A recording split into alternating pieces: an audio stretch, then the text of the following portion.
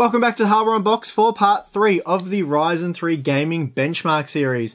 Unfortunately, this probably will be the last video in this series, at least for now, as I will be shifting focus back to RX Vega after this. And then hopefully we will have Intel's 8th generation desktop CPU series as well, so we'll get to do it all over again. Anyway, right now, for your viewing pleasure, I have spent a few days slaving away at the test bed, testing some old bangers. One much loved old banger, and one less loved. Let's put it that way. I'll let you work out which one's which in a moment. Contestant number 1 is Intel's Core i5-2500K. Based on the architecture codenamed Sandy Bridge, this is the 2nd generation Core architecture and it was released back in 2012, and to this day it's probably Intel's most impressive development in the last decade. The 2500K came in at $216 US, effectively replacing 2009's Core i5-750. Truth be told, the difference between today's 7th generation Core i5-7600K and the 2500K isn't really that big when matched clock for clock. It's certainly not nearly as big as the 5-year age gap would suggest. Even so, many Core i5-2500K owners have been asking me if it's time to upgrade, and does something like the ultra-affordable Ryzen 3 1200 present as a suitable upgrade, or is it worth just spending a little more on, say, the R5-1400, or maybe even something a little more extreme? Then we have the, if nothing else, resilient AMD FX owners. Hats off to you guys for sticking it out. Heaps of you have been asking me if you have like an FX-4000 or a 6000 or an 8000 series CPU, what are the benefits or what sort of bump in performance can you expect if you were to upgrade to Ryzen 3? That is assuming it is an upgrade at all. So I've taken the FX-8370 and I've overclocked it to 4.4 GHz to try and find out. Please note the Core i5-2500K has also been overclocked to the same 4.4 GHz, and this is probably considered to be more of a mild overclock for these parts, especially the Core i5. Now, for this benchmark showdown, Hardware Unboxed has partnered with LastPass. If you guys have passwords, and I'm sure you do, but don't know what LastPass is, well, let me tell you, your life could be made much easier. We all know that you shouldn't reuse the same password on multiple sites for security reasons, but it can be hard to remember so many different passwords, so sometimes it's easy to just get lazy. With LastPass, you don't have to write or remember any passwords. They can generate a unique password for every website, store it securely in the cloud, and autofill it into websites to make your life much easier and so much more secure. The really cool thing about LastPass reaching out to partner up is the fact that I've actually been using this service for many years now, and all the staff over at TechSpot do as well. I found it to be a real lifesaver when having to share passwords among multiple staff members. The last thing you want to do is transmit a password via email or instant messaging, and this is why LastPass allows users to easily and safely share passwords with other LastPass accounts. For more information, please check the link in the video description. Big thanks to LastPass for partnering with us on this. Now, it's time for the benchmarks. Here's a look at the test system specs and a few quick notes on what we're doing here. So once again, we're testing 9 games at 1080p using the GeForce GTX 1060, 1070 and 1080. The Core i5-2500K and FX-8370 have been overclocked to 4.4 GHz, while the Ryzen 3 1200 and Ryzen 5 1400 have been clocked at 4 GHz.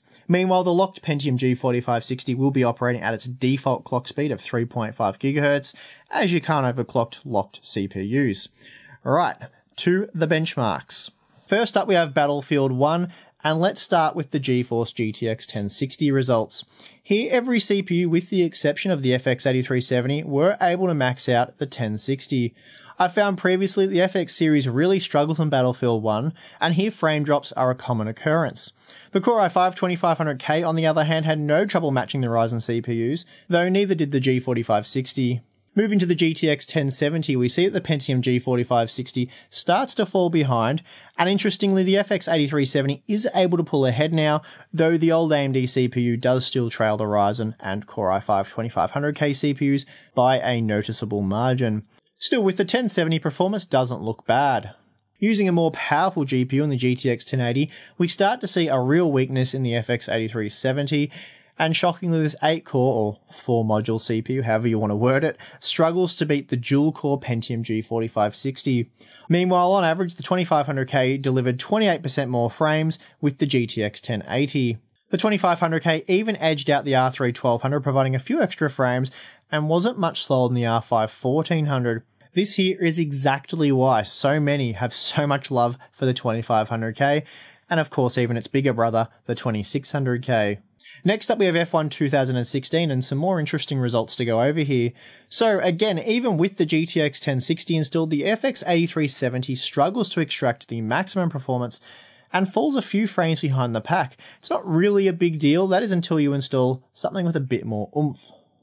Something like the GTX 1070 for example. Here the FX-8370 hits the same 55 FPS minimum as the Pentium G4560, though the average frame rate was 14% lower. Now you might think with a tighter margin between the minimum and average frame rates that the FX-8370 provided a smoother experience, but no, I can let you know that wasn't the case. Meanwhile, the Core i5-2500K matched the Ryzen 3 1200 and the Ryzen 5 1400 in what was a very impressive display, spitting out 94 FPS on average. The 2500K wasn't done yet either. Onto the GTX 1080, and we see that the 2500K actually pulls ahead of the Ryzen CPUs with a minimum frame rate of 87 FPS. So if you have an overclocked 2500K and you play F1 2016, I'd probably hold off on upgrading to a current generation sub $200 CPU. Cry Primal is a heavily GPU-bound game, and even so, the FX-8370 still manages to stand out like a sore thumb. Intel always seems to have a bit of an advantage in this title, so it's probably not hugely surprising that Pentium G4560 outclasses the FX-8370 every step of the way. The 2500K also gives the Ryzen CPUs a really hard time, and with a fairly sensible configuration using something like the GTX 1070, the Ryzen 3 1200 at 4GHz still couldn't keep pace. Total War Warhammer is a destroyer of CPUs, though this time the FX-8370 does hang in there pretty well with the G4560. That said, even with the GTX 1060 handling the rendering work, the R3 1200 was 20% faster than the FX chip, so a big upgrade there. That said, we've seen multiple times out the Core i5-2500K hangs in there really well. In fact, once we increase the GPU power with the GTX 1070, the 2500K is now seen matching the Ryzen 5 1400, making it a little bit faster than the R3 1200. Meanwhile, the FX-8370 is still stuck averaging around 60 FPS along with the G4560.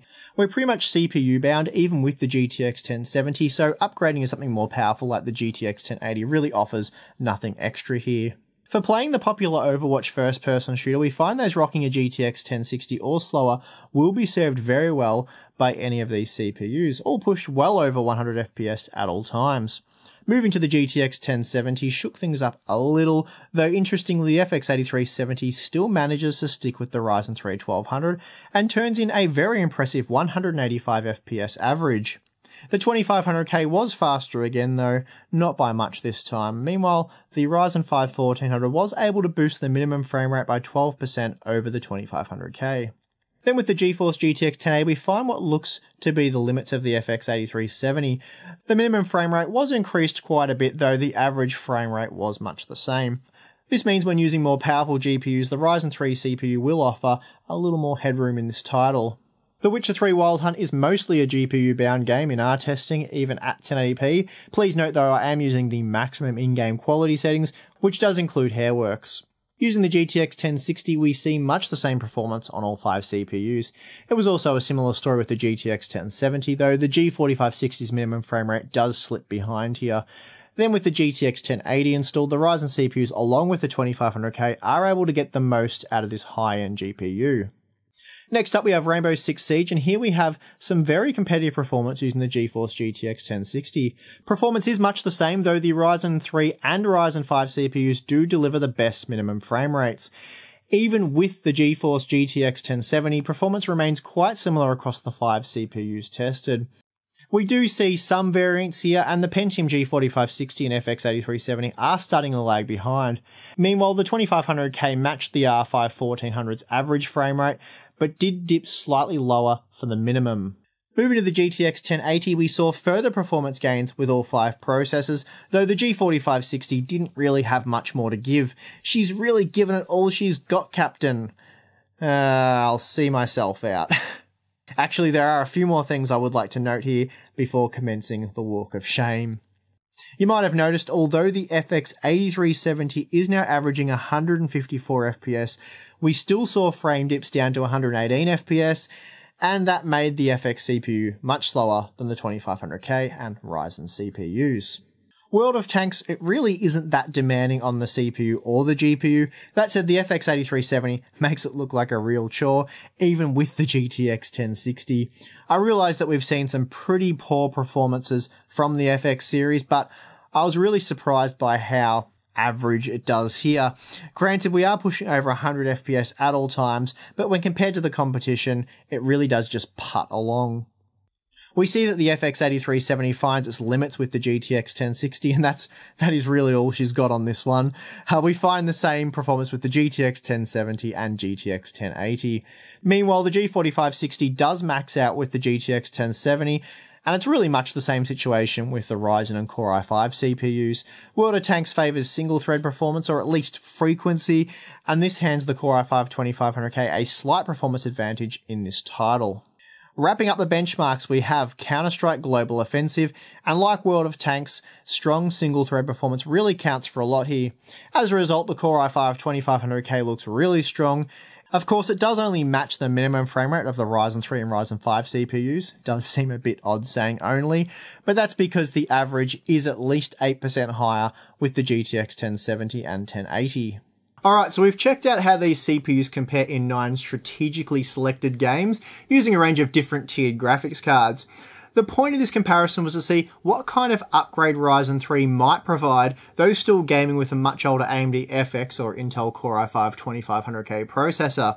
I am generalizing with the FX-8370 here, as it is the flagship model and it really will cover all the lower tiered FX processors as well. So let's start with the FX-8370 results, and again, this information really applies for anyone using the AM3 platform in general. They all are unlocked parts, and the FX-8370 is really the flagship model, excluding the 8000 series, but they're just super power hungry and not many people bought them, so yeah. It'll really cover anyone using that platform. So, in my opinion, the Ryzen 3, it will offer a solid upgrade for pretty much any FX series owner. Of course, how much of an upgrade, it will really depend on two things: the games you play and what kind of graphics card you're using. With a graphics card that's equivalent to, say, the GeForce GTX 1060, or of course slower, for most games the gains will be quite slim. That said, if you play titles such as Counter-Strike Global Offensive, Total War Warhammer, or even World of Tanks, then you will see a noteworthy gain with the GTX 1060. The gains will be even greater for those using an FX 6000 or 4000 series CPU. As the GPU power increases, there's a good chance Ryzen 3 will make noticeable performance improvements, so if you plan to get yourself a GTX 1070 or maybe a custom board partner Vega 56 card in a few months' time, then I highly recommend switching to Ryzen 3. Of course, the good news here with this upgrade option is that you can still increase the CPU power quite substantially down the track by getting a 6-core, even an 8-core Ryzen CPU for a reasonable price, or you could quite possibly even get a second generation Ryzen CPU, of course, once they're released. So, in short, if I was still suffering with an AMD FX series CPU, I'd be jumping on the Ryzen bandwagon faster than you could call me a fanboy. As for the Core i5-2500K, well, that CPU simply refuses to die. It's the little engine that could, and by the looks of it, always will. If you're a 2500K owner still holding out for a cost-effective upgrade, well, keep waiting. Unless you're jumping to a modern Core i7 or maybe the Ryzen 5 1600, the gains simply aren't there to justify the upgrade. There really were very few instances where the 2500K trailed the Ryzen CPUs, and when it did, the margins, they really were very small. Having seen what we've seen here, I'm now really keen to do an in-depth 2500K revisit and compare it to CPUs such as the R5-1600 and i5-7600K. Maybe once I'm done with all this Vega testing, that's something I'll look into. Finally, a few side notes. If you want to see how Ryzen 3 stacks up against higher-end CPUs, please just check the Day 1 review, as I've covered all that there. There's a heap of different CPUs compared to Ryzen 3, so it'll give you an idea of how things stack up. Also, for price versus performance data, please check the previous video in this series. I'll throw the link in the video description to both the videos just mentioned. There wasn't much point doing the price versus performance stuff in this because we're testing 5-year-old CPUs that you can no longer purchase new anyway. Also, for power consumption figures, again, please check the Day 1 Ryzen 3 review. All that information's there. That said though, the data for the 2500K and FX-8370 won't be found there. In short, the 2500K is still very fuel efficient, even by today's standards, whereas the FX-8370 will eat up polar bear territory faster than you can say global warming. Well, that's going to do it for this one, guys. I hope you've enjoyed this benchmark series. It was a heap of effort, but I think it was well and truly worth it. I personally really enjoyed seeing how everything stacked up and all the different scenarios we looked at. We've pretty much checked out Ryzen 3's gaming performance from just about every angle possible now, so potential buyers should have a good idea of what they're getting. As always, stay tuned because later this week I have a massive 30-game benchmark video looking at Vega 56, 64 and 64 liquid cooled, and they will be compared to custom board partner and Founders Edition models of the GTX 1070 and 1080. It's going to be epic. I'm your host, Steve. See you again soon, guys.